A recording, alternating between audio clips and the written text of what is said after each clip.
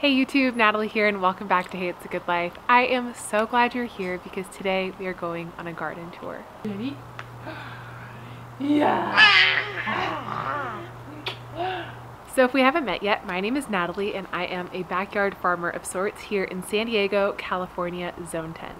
Now, I call myself a backyard farmer because I like to think of our small space in terms of a farm just sized down. So we have where we start seeds in our mobile greenhouse. We have where we grow those seeds in the gardens, the backyard gardens, the pollinator gardens, and the front yard gardens. And then we also have where we compost, which is using our worm farm. And I have different playlists on all of these different areas. So if you're looking to understand how you can kind of bring your farm dreams into a smaller scale into your backyard while you're dreaming and working towards the homestead, hopefully some of what I've created here for you proves helpful. Please do be sure to check those playlists out. On the note of becoming more helpful and hopefully more beneficial to you guys, have some kind of potentially sad news. I'm really excited about where we're headed, and we're actually going to take a little bit more of a break from YouTube just so we can kind of keep that momentum going and continue to create where Hey It's a Good Life is going. I feel like the vision that I've had for Hey It's a Good Life is like finally kind of coming to fruition. It's taken a long time to get there, but yeah, I feel like Tommy and I are so close, and so we're gonna give ourselves some time off to kind of recalibrate and reorganize things a little bit, because our ultimate goal is to serve you guys and to serve you well and to inspire you to grow big in your small space. And so we want to make sure that we're doing that and doing it in a way that is helpful to you. So thank you for your understanding for our absence. I promise you we will be back. We're going to take about a month off. We'll really kind of kick back into full gear come September. So this will be the last video that we do for a while, and I'm going to miss you guys, but please do know that we're coming back in full force with more videos, more ideas, and more ways to help you guys maximize your small space and keep dreaming those big dreams. All right, so if you guys are ready, let's go ahead and tour the garden. It looks a lot different from the last time that I saw you guys. So I have essentially like a giant keyhole garden. That is the shape of my garden. It's a big, I guess it's like a big C shape. And so I always call this bed Bed 1. It's not a very exotic name, it's just bed number 1. And in this bed, I've really simplified things. You guys are gonna see that this is a very different garden from the last time you guys saw it. We've really simplified things to really focus on growing things well. I get really excited and I've wanted to grow lots of different things, and I wanted to try a kind of permaculture biodiversity method in the last garden, and I did, and I'll link to that video here, and it was great. But I wanted to see if there was any merit to kind of just narrowing things down and focusing on a select few items. And so in these different beds, you'll see what we have growing. Essentially, our main crops right now are beans, corn, and tomatoes. And one of the biggest things that I'm learning right now is the importance of succession sowing. And so right here is my latest planting of beans, and they're doing really well. They're all setting flowers, getting ready to produce a lot of fruit. These beans are a stringless bush bean by Burpee, and I'm kind of wondering, some of you guys have written in and suggested that potentially it accidentally got crossed, just because some of them have gotten so long, almost like they're extending as pole beans would. And I really wanted bush beans because I don't really have infrastructure to grow things up. And you know, that is one of the things that I've learned in this garden, is that it's been great to have these beds be so tall and really pretty back friendly for the most part. However, when it comes to growing things vertically, it does pose a little bit of a challenge, because now, you know, you've got things even farther in the air if you're using, you know, cattle panels or T-posts or what have you. And, you know, it can catch wind. It's kind of hard to jerry-rig them onto the beds. And so I really wanted a bean that would grow as a bush bean. And I seem to have gotten some kind of mix. I'm not totally sure. But this is just a stringless bush bean. And I love green beans, so I'm really excited to have these here. Another lesson that I've learned here is to make sure you harvest these young, because otherwise they get pretty tough. And behind the beans, I have corn, and this is early bantam corn. And I just love growing corn because it's such a conversation starter. So as somebody who's kind of like secretly on this mission to encourage other people to grow food, I love that my neighbors can see me growing corn. In fact, I have a neighbor over here, we call her Miss Patty. She's so sweet. We love having a relationship with her, and she likes to peek over the fence and see our sunflowers and our corn. And it's just such a great conversation starter with her and with other people too. I love inviting people into the backyard and just saying, hey, you know, welcome to the garden. And they see corn growing and they're like, what? You can grow corn? I'm like, yes, you can grow anything. So I love growing corn, not only because it's delicious, but I am hoping to apply some of those lessons that I've learned along the way as well when it comes to pollinating corn. I did not plant them very well last summer, and so I'm hoping that I planted them close enough together this season to actually get, you know, a full kernel, full cob situation full of kernels. I don't know how you say that, but in the past it was like it wasn't completely pollinated all the way, and so anyway, hopefully we planted these close enough together. Fingers crossed that all is well. Again, this is early bantam corn. We'll see how it does. I went ahead and left this chard here to see how it would do, and this chard is from my winter garden, and it's still here, going strong. A little bit eaten by some pests, which is a good thing. You know, you want to know that pests like your stuff. If they don't, there's probably a problem. And it's actually doing really well, continuing to produce, which is really surprising because a lot of leafy greens don't do well here with the hot temperatures in the summer. So that's pretty cool. So here we are at the entrance of my garden, and one of the requirements for this garden when I built it was I needed an archway entrance. I have longed for archways in the garden for so long, and one day very soon I'm going to get way more archways than this just single archway, but for now it is my beloved archway, and I love to grow lots of different things on it. And one of my favorite things to grow is this vining black-eyed Susan. It is so beautiful. Its leaves are soft, like lamb's ear kind of, and its flowers invite lots of pollinators to the garden. And it's something that I can take Ruby out here and have her feel it, and she just loves to feel it. So it's really fun and sensory for kids, and it's just beautiful. It grows like wild in this hot climate in August. July, August, it really goes off. And so it's doing really well right now, and I love having it on the archway. On the other side of the archway is a total mess. We have nasturtium, we have cucamelon, and we have zucchini rampicante, I think, and kind of even a tomato competing for space. So I need to do some work to clean that up a little bit. All sorts of things growing together, which my little permaculture loving heart absolutely adores. So I think it's actually really cool, but I do know from experience that it will be important to thin that out so that they actually have a chance to get big and set some fruit. Welcome to the inside portion of my garden. Here again is that black-eyed Susan, and forgive me as we kind of work with the light. I will eventually show you everything here. We're working with nap time, we're working with sunset, we're making it work. Anyway, so here we are at the inside of my garden. I want to show you the other side of bed number one.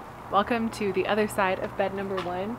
And as you can see, I have this tomato which is going absolutely wild. These are actually yellow pear tomatoes, and Tommy and I really like growing these because his family had a hand in seed history here in California. They ran a company called the Haven Seed Company, and they had a hand in developing the yellow pear tomato. And so every year that we grow tomatoes now, I try to grow a yellow pear tomato because it is kind of an homage, a tribute to our forefathers, and a way to stay connected with that piece of history. Now you'll see here that my tomatoes are all over the place. So I really wanted a way to grow vertically, and we are going to be installing that very soon. But unfortunately, we did not install it quick enough before the leads kind of got away from me. So I was doing a really good job of pruning off the pruning off the little armpits, the suckers.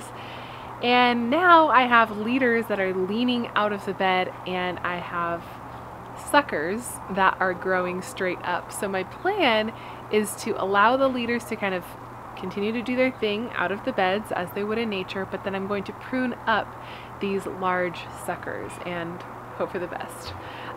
Again, all of these tomatoes are yellow pear tomatoes, and I want to do another planting here soon of San Marzano.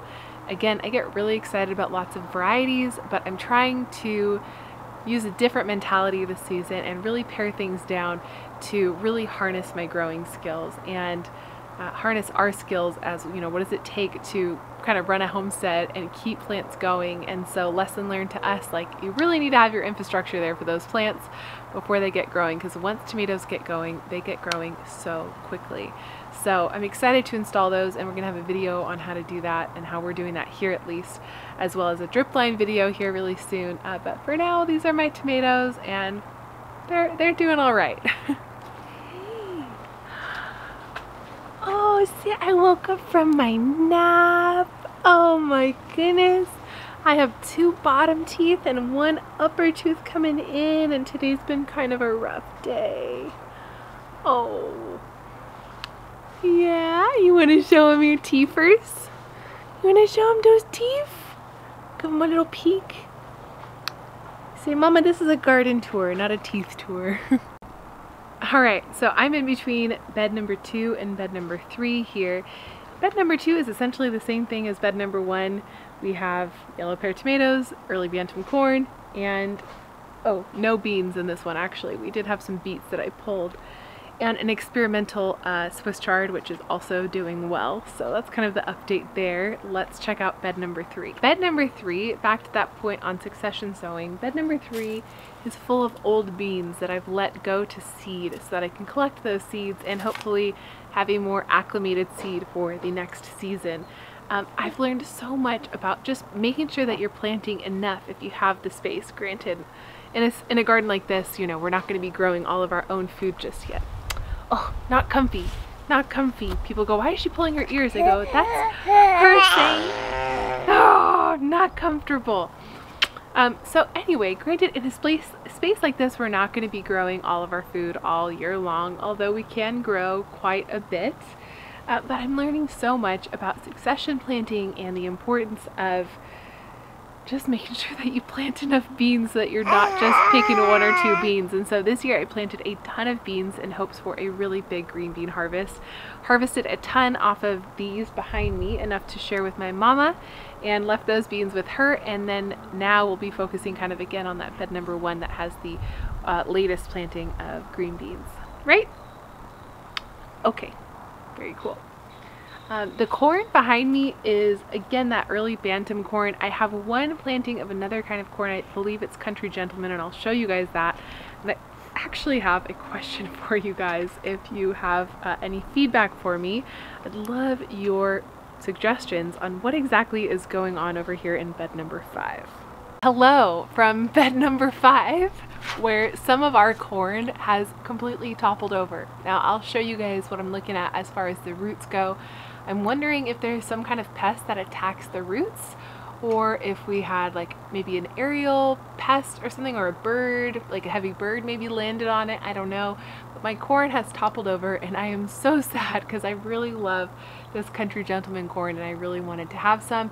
I just don't know if it's going to happen now, but I'm thinking I'm going to leave it and see what happens. Okay, and last but not least, we've got the 14-foot bed here, bed number 4.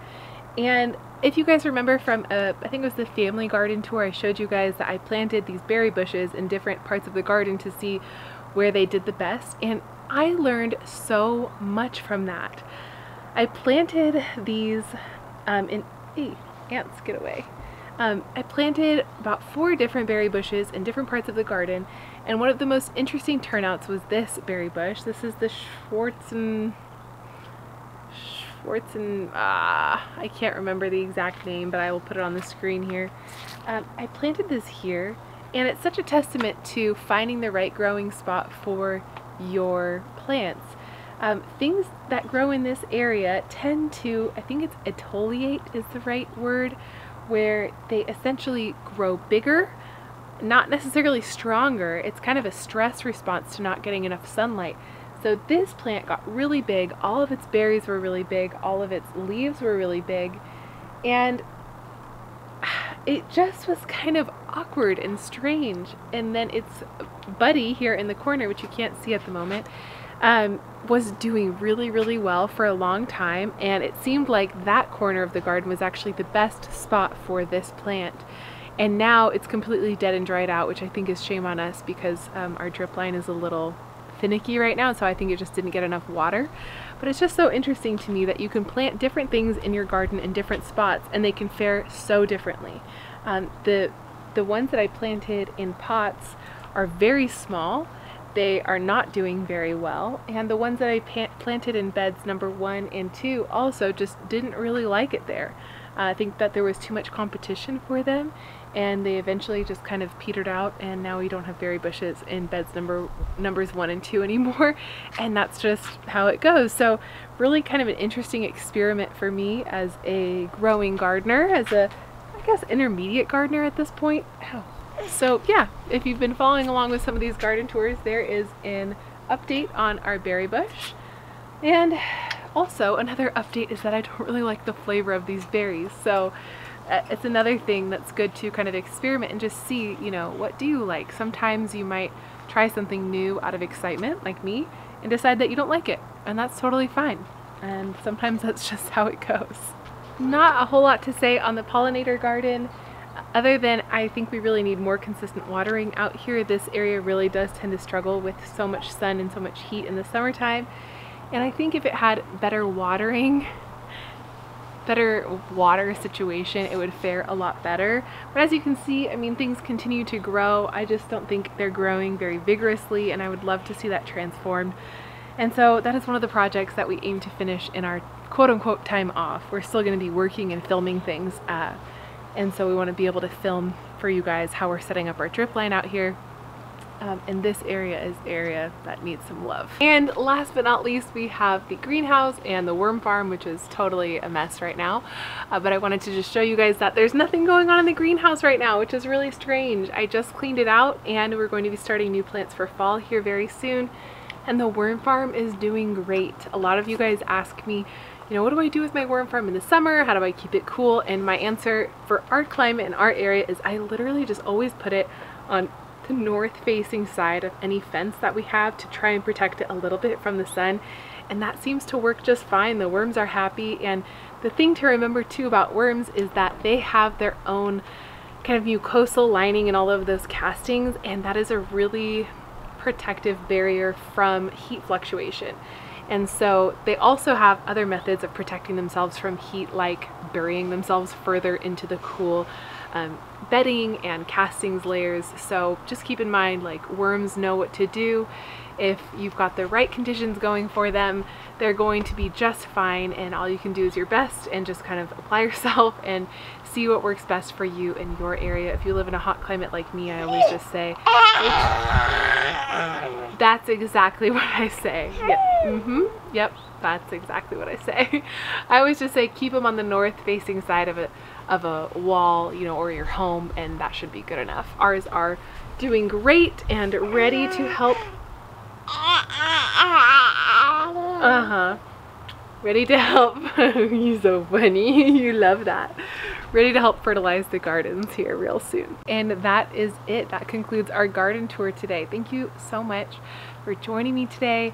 We are really gonna miss you guys, but I'm really excited for where we're taking Hey It's a Good Life and what we are coming back with as we launch into fall. Thank you so much for being here. If you like videos like this or you want to see more from us, definitely hit that subscribe button, hit that like, leave us a comment, and definitely come back and see what we're coming back with here in September, and we can't wait to see you guys then. Thanks so much for joining me on today's garden tour, and we'll catch you guys very soon. Bye!